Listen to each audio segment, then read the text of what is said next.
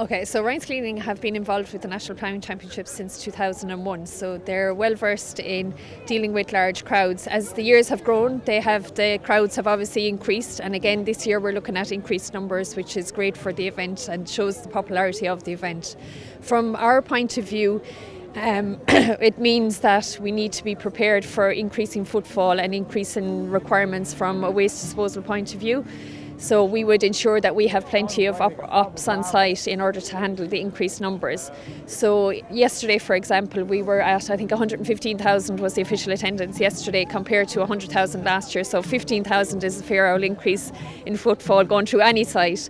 So I suppose because we are an event cleaning company, we are well used to dealing with large volumes of people coming and going. There's 900 bins on site here at the moment, so even just to get them emptied on a daily basis is a big feat. So in terms of our staff here, we would have roughly today we have about 60 plus ops on site, and then we also have our managers. So we have 4 site managers, which is for a site this big you would actually need it because it's the vast area that needs to be covered, and then you have the density of the crowds on the day. Getting through 115,000 people is a difficult feat, so we spread our team across the entire site. Once the event days are over, then we look after the after clean as well, so we do that over a 2-day period. So our thing is to get in and get out as quick as possible so that the farmer can have his site back again.